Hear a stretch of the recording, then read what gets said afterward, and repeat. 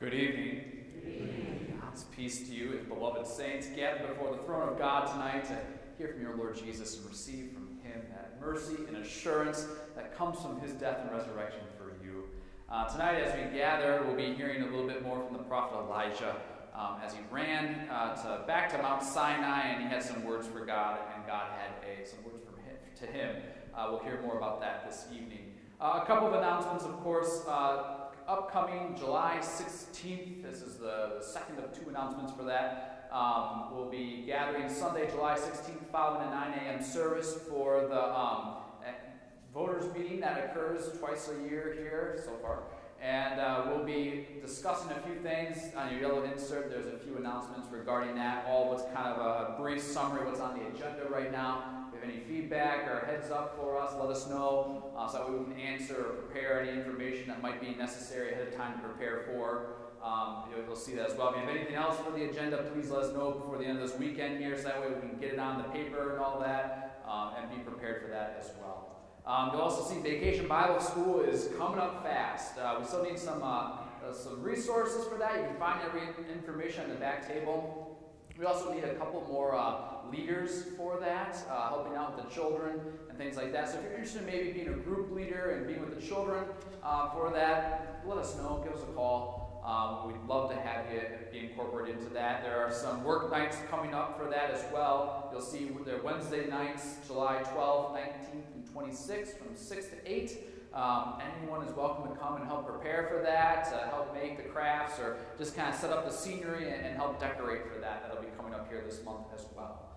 So all of that, and of course more, the newsletter will be coming out next week, so more information on that. You'll see. If you have any questions or anything, let me know. Let any of our elders or leaders know as well, so that way we can do all things well. So with that, Jesus is here to do right by us tonight with his gifts, his love, and his mercy.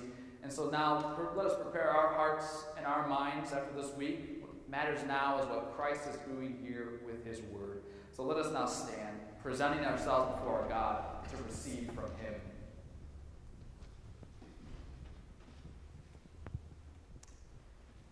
In the name of the Father, and of the Son, and of the Holy Spirit.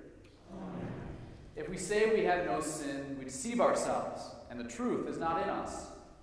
But if we confess our sins, God, who is faithful and just, will forgive our sins and cleanse us from all unrighteousness.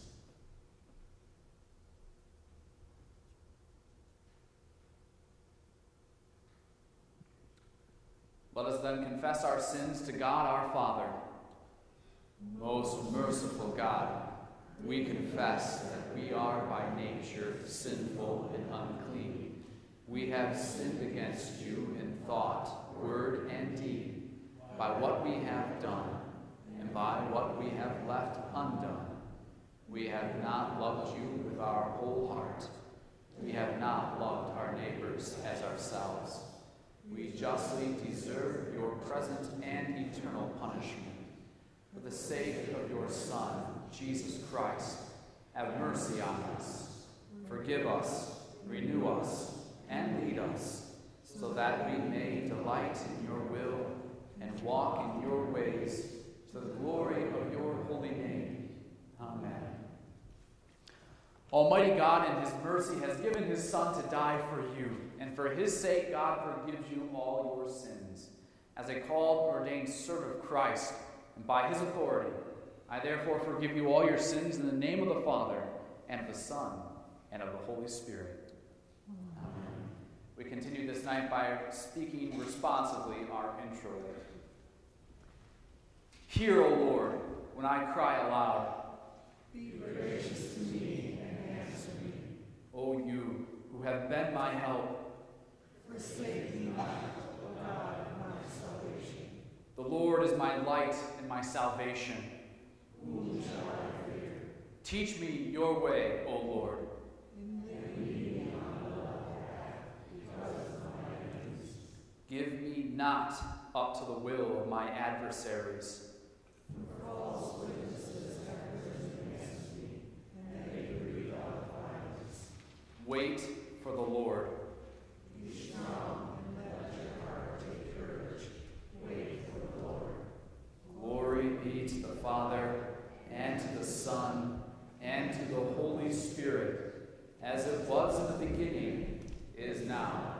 and will be forever. Amen. Hear, O Lord, when I cry aloud. Be gracious to me and answer me. O you who have been my help. Forsake me not, O God of my salvation. In peace, let us pray to the Lord. Lord, have mercy. For the peace from above and for our salvation, let us pray to the Lord. Lord, have mercy. For the peace of the whole world, for the well-being of the Church of God, and for the unity of all, let us pray to the Lord. Lord, have mercy. For this holy house, and for all who offer here their worship and praise, let us pray to the Lord. Lord, have mercy. Help, save, comfort, and defend us, gracious Lord. Amen. We now sing the Gloria. Glory to God in the highest, and peace to his people on earth. Lord God, heavenly, almighty God and Father, we worship you, we give you thanks, we praise you for your glory. Lord Jesus Christ, only Son of the Father, Lord God, Lamb of God, you take away the sin of the world. Have mercy on us. You are seated at the right hand of the Father. Receive our prayer. For you alone are the Holy One. You alone are the Lord. You alone are the Most High, Jesus Christ, with the Holy Spirit, in the glory of God the Father. Amen.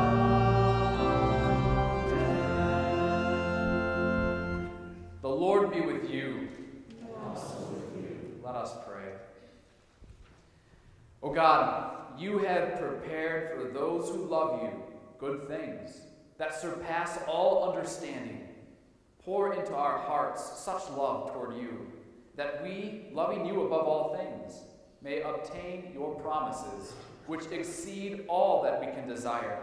Through Jesus Christ, your Son, our Lord, who lives and reigns with you and the Holy Spirit, one God, now and forever. Amen. Congregation, please be seated as we hear from the Word this night.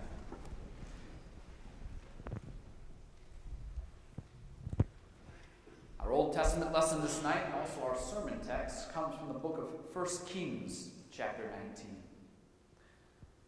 The Lord said, "Go out and stand on the mount before the Lord." And behold, the Lord passed by, and a great and strong wind tore the mountains and broke in pieces the rocks before the Lord. But the Lord was not in the wind. And after the wind, an earthquake, but the Lord was not in the earthquake. And after the earthquake, a fire, but the Lord was not in the fire. And after the fire, the sound of a low whisper. And when Elijah heard it, he wrapped his face in his cloak, and he went out and he stood at the entrance of the cave. And behold, there came a voice to him and said, "What are you doing here, Elijah?" Elijah said, "I have been very jealous for the Lord, the God of hosts.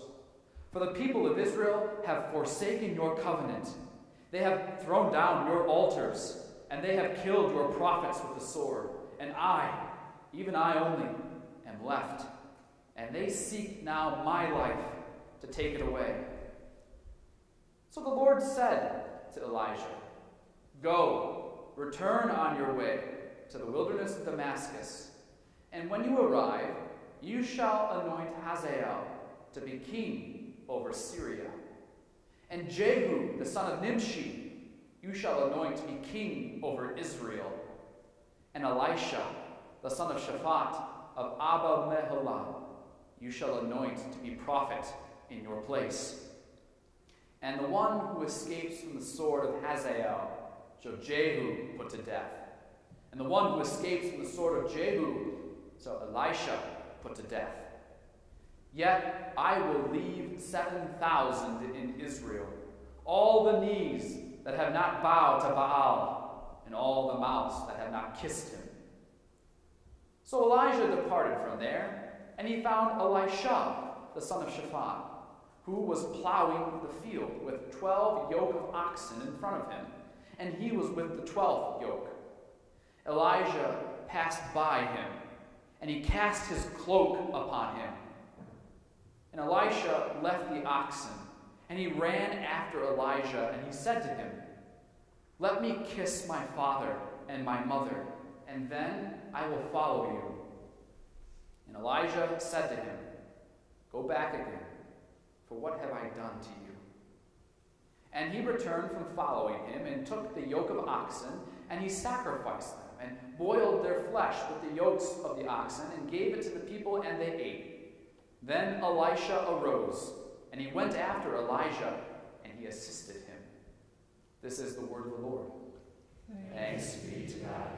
Behold our shield, O God. Look on the face of your anointed. O Lord God of hosts, hear my prayer. Give ear, O God of Jacob. Our epistle reading this night comes from Peter's first letter to the churches, chapter 3.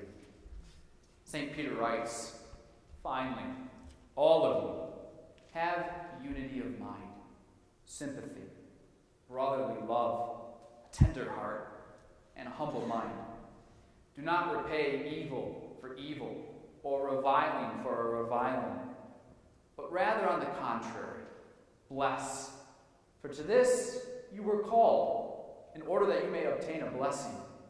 For whoever desires to love life and see good days, let him keep his tongue from evil and his lips from speaking deceit. Let him turn away from evil and do good. Let him seek peace and pursue it. For the eyes of the Lord are on the righteous, and his ears are open to their prayer.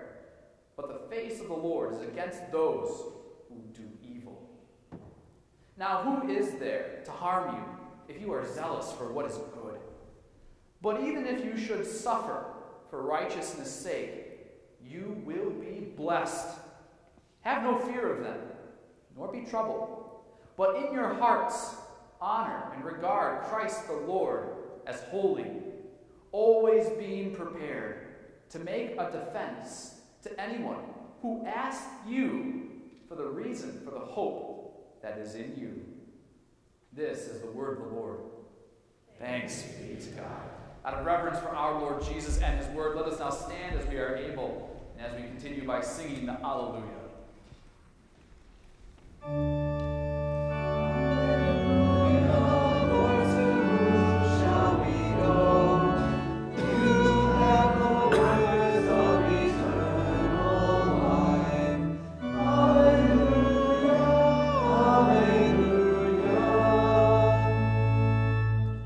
Gospel according to St. Luke, the 5th chapter. Glory to you, O Lord. Now, on one occasion, while the crowd was pressing in on Jesus to hear the word of God, he was out standing by the lake of Gennesaret, and he saw 2 boats by the lake, but the fishermen had gone out of them and were washing their nets. Now, getting into one of the boats, which was Simon's, Jesus asked him to put out a little from the land. And he sat down, and he taught the people from the boat. And when he had finished speaking, Jesus said to Simon, "Put out into the deep, and let down your nets for a catch." Simon answered, "Master, we toiled all night, and we took in nothing. But at your word, I will let down the nets." And when they had done this, they enclosed a large number of fish, and their nets were breaking. They signaled to their partners in the other boat to come and help them. And they came and filled both the boats so that they began to sink. But when Simon Peter saw this, he fell down at Jesus' knees, saying, "Depart from me, for I am a sinful man, O Lord." For he and all who were with Peter were astonished at the number of fish that they had taken. And so also were James and John, the sons of Zebedee, who were partners with Simon. And Jesus said to Simon, "Do not be afraid. From now on, you will be catching men." And when they had brought in their boats to land, they left everything and they followed Jesus. This is the gospel of the Lord. Praise to you, O Christ. Congregation, please be seated as now we sing our sermon hymn, hymn number 688, "Come, Follow Me," the Savior spake.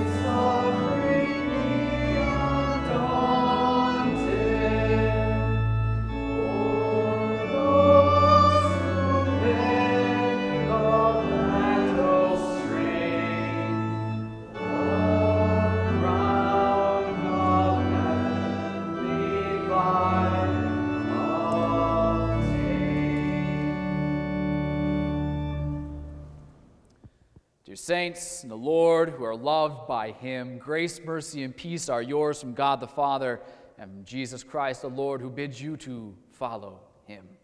Amen. Our text tonight comes from our Old Testament lesson where Elijah goes to Mount Sinai and God calls him to come on out and talk to him. And Elijah, we're told he says this, or God tells this to Elijah, "What are you doing here, Elijah?" You know, Elijah, he's one of the key figures in the Old Testament. He is a prophet of God who is mighty in word and in deed. Now, Elijah has lived during some very dark times in the history of his people, which he alludes to in his answer and his response to God. But Elijah also lives in a political climate that's dominated by rather strong personalities, King Ahab, Queen Jezebel at the moment. There's also dividing walls of hostility and an ongoing civil war among the people of God. Now, right before our text today, Elijah had his famous duel on Mount Carmel, where he faced off against 450 prophets of Baal by himself. Now, their duel consisted in a contest of worship. Whosever worship was accepted by their sacrifice being devoured from fire from heaven had the true God. Now, the prophets of Baal were given the coin toss, and they elected to receive the ball first. So they prepared their sacrifice, and they hooted and hollered for Baal to respond. And they did this for hours, but nothing happened, while Elijah sat off to the side, mocking them and their false god. When Elijah's turn came, he prepared the sacrifice, he said a prayer, and before the prayer was even ended, the God of Israel accepted Elijah's sacrifice by sending fire down from heaven to consume it. Now, this caused the people of Israel to proclaim that the God of Israel, Yahweh, is truly God, and that the prophets of Baal, they were declared to be false. And the result of all of it was that all 450 of them were put to death. But this victory of Elijah's caused Queen Jezebel to rise up in anger, and she issued a command for Elijah to be captured and for him to be put to death. So Elijah runs away, and he decides to run to the place where it all began for the people of Israel, Mount Sinai. Elijah runs back to Mount Sinai. In our text, Elijah is back in the place where it all began, where Moses met with God on the mountain to receive the Ten Commandments, where the people of Israel were ratified as God's covenant people, and where even Moses, earlier in his life, had met with God in the burning bush. So eventually in our text, God comes to confront Elijah, and that's where our text picks up today. And this is why God asked him, "What are you doing here, Elijah?" God is reasoning that Elijah is not in the right place. He shouldn't be here. This is not where the prophet of Israel belongs. Perhaps that's what God meant and what he was getting at with the strong wind and the earthquake and the fire. Elijah, this is no place for you to be. So what's this text about? And what should we get from it? Well, Elijah tells us what we should get out of it. He tells God that he is all that is left. Out of the hundreds of thousands of people that came out of Egypt, after all of the promises that God had made, all that God has done, it was all done for naught. The game is over. Elijah tells God, "I have been very jealous for the Lord, the God of Israel, the Lord of hosts. The people of Israel, however, they have forsaken your covenant. They've thrown down your altars. They've killed your prophets with the sword, and I'm the last one standing. I'm all that's left." What Elijah sees is this. Once he is gone, it's done. He's the last faithful one left. The faith dies with him. Perhaps that's why he's back at Mount Sinai. It's rather poetic. God's covenant people should die where God's covenant people were born. Now God, he listens to Elijah. He listens to his complaints. He considers his reasons. And no doubt God is more aware of it all than Elijah is. But after Elijah is done talking and saying this, I always love God's answer to Elijah's rather dramatic response.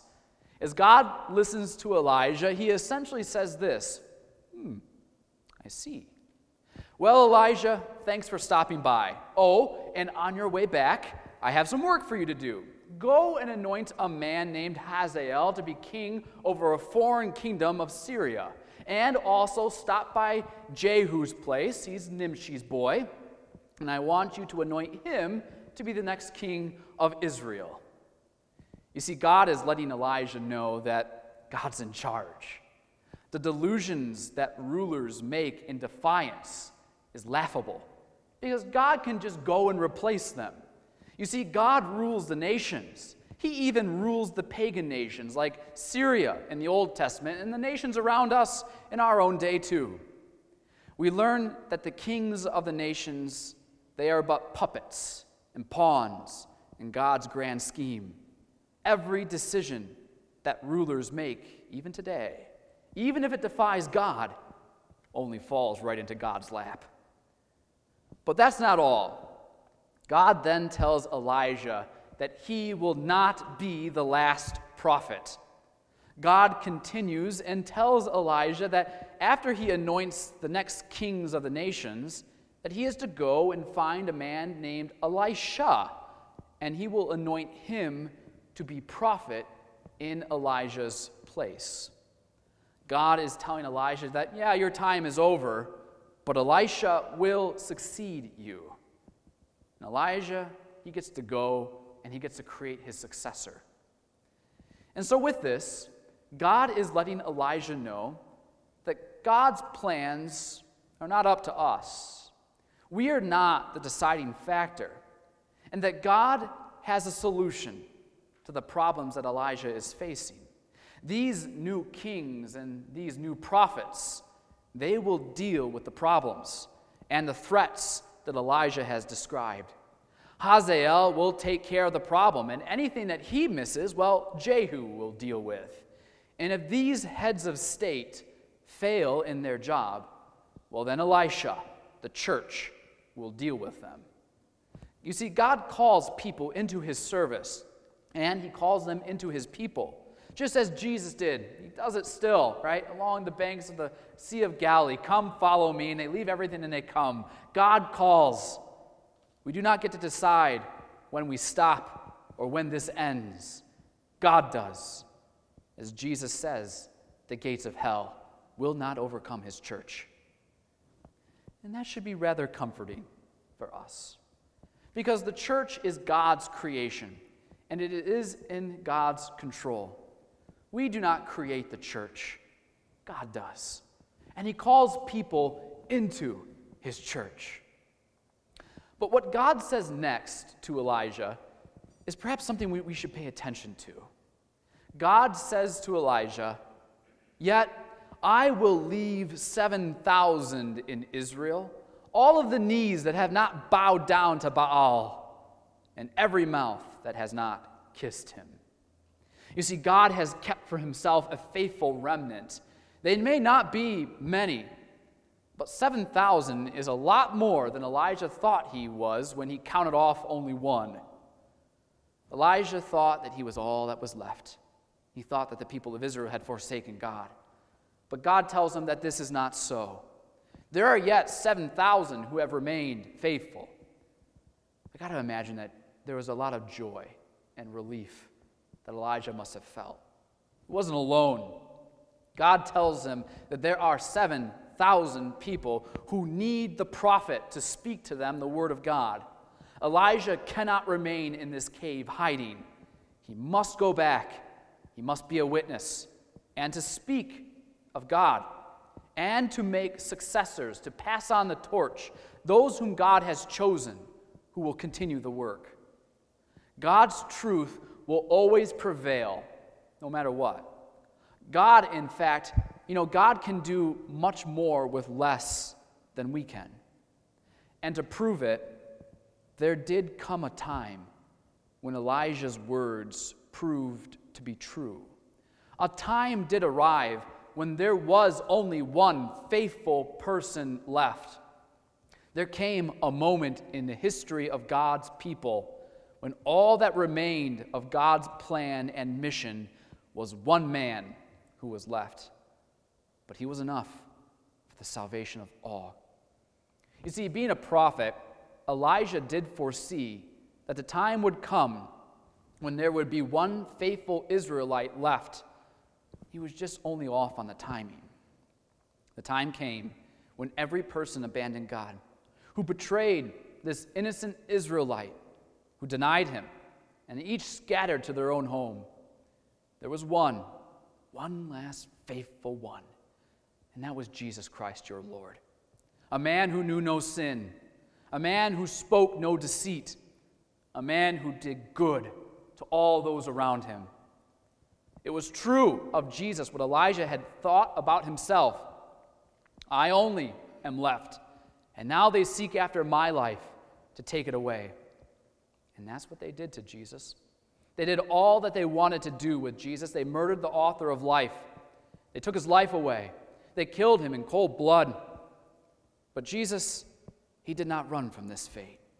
He did not resist or fight back. He did not hide in a cave. He did not wait for the hate to blow over. He stood, silent, resolute, having made the good confession. You see, while Elijah went and hid in a cave on a mountain, Jesus walked up the mountain of Calvary, bearing his cross for all to see. Jesus suffered. He died for the sake of the truth of God's mission, for the sake of the kingdom of God. That's why Jesus died. Jesus was hauled up on a cross in an act of public humiliation, in an attempt to say that if you happen to remain as God's faithful, that's what will happen to you too. But you all very well know this Jesus Christ triumphed. He triumphed over death and decay, and in true God fashion, the very tools that God used for his triumph were the hands of his enemies. Enemies that now Jesus has come to give peace and forgiveness by the very blood that they shed.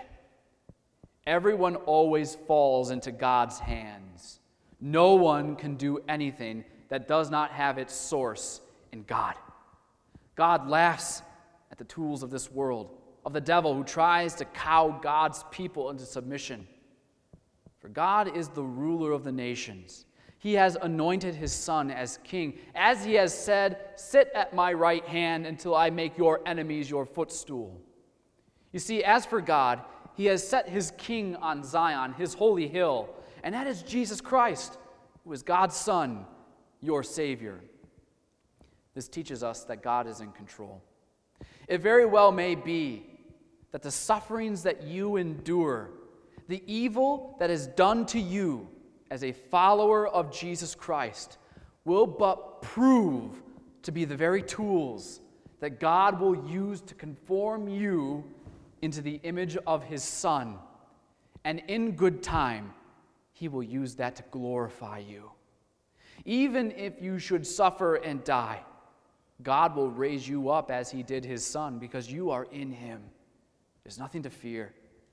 Jesus teaches us that everything is in the Father's hands, and we can trust him to do justice and to deliver us. My dear brothers and sisters in the Lord Jesus Christ, it often feels that we're on an island. I've often found myself agreeing with Elijah's words. We're the only ones left. The world around us has lost its mind. The Christian church has succumbed to idolatry, has lost. And we, even we only, are left. Isn't that what the stats tell us? Isn't that what they say of a dwindling church? That all hope is lost. It's time to circle the wagons. Last one, turn off the lights. It's tempting to retreat. It's tempting to say nothing in the face of the culture around us. It would feel better maybe to just go off by ourselves, wait for the end. But this text should teach us and comfort us that it is not so, that God, not men, control the wheels of history, and we need to believe it to be so. Recently, I wrote an article for the Hub City Times concerning the events and the culture that surrounds the month of June, the real reason for the rainbow.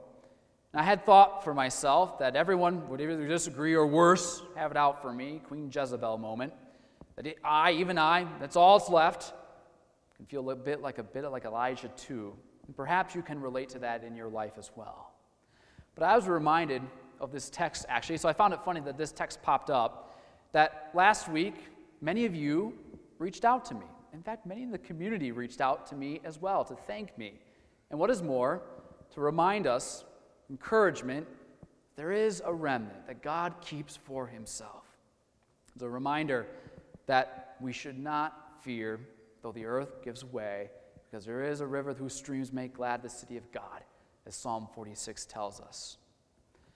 But the question that I'm left with, that this text got me wondering, is this: how do these 7,000 faithful remnants here in our text know that there is a remnant that is so?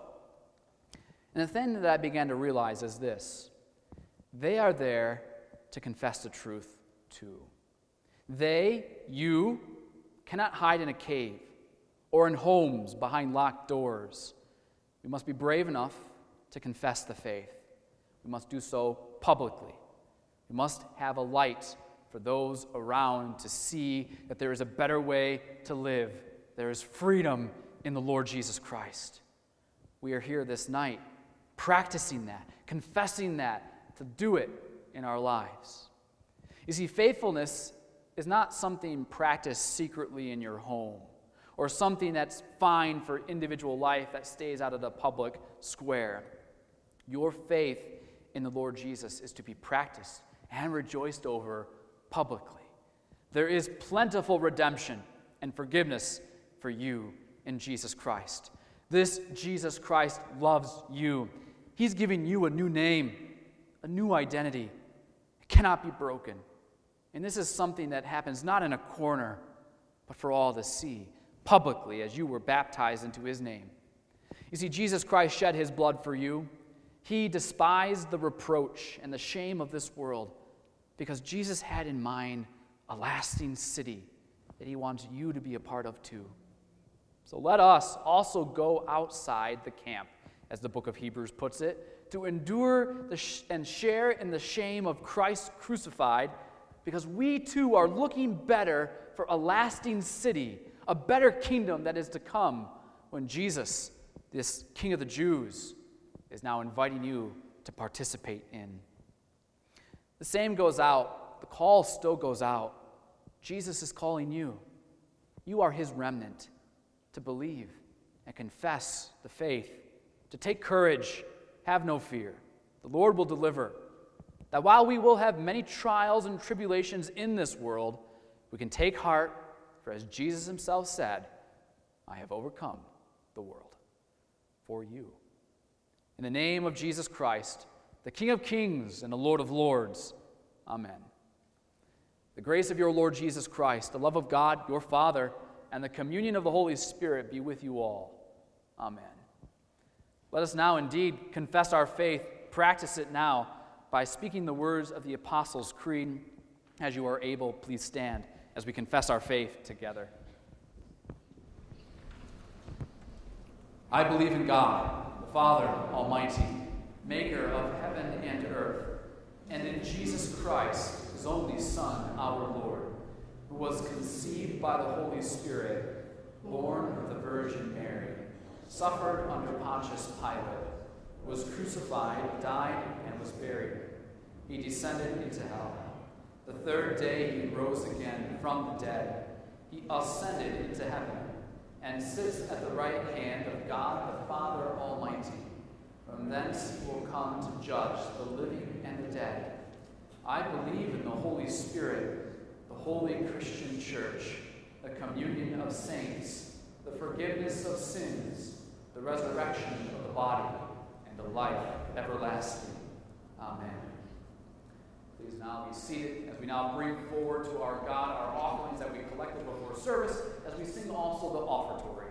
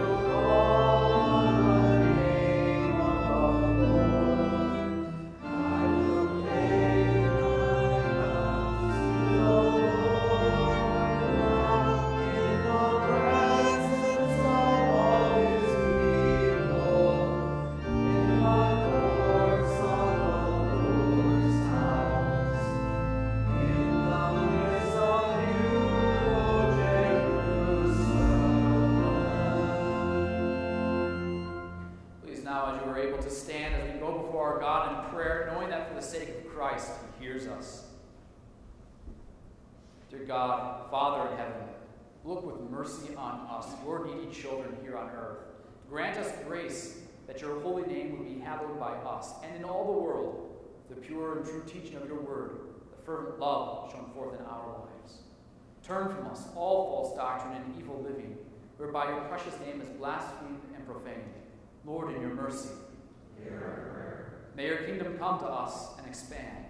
Bring all of those who are blinded and bound in the devil's kingdom to know the freedom of your Son, Jesus Christ, by faith, that the number of Christians may be increased.